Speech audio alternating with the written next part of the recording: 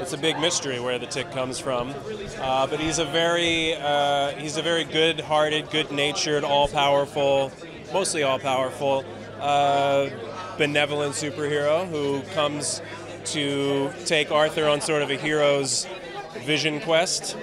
I play Superian, who's another superhero, who's a far more famous superhero than the Tick, and he's been around for about 100 years, so he is very well known to everyone and very revered by the whole planet, but people don't really know very much about him either. New York is the Gotham that every single city in a comic book universe is based on. So if you're not shooting your comic book based show or movie in New York, you're missing a lot of that tone and that feeling and that grit and that energy.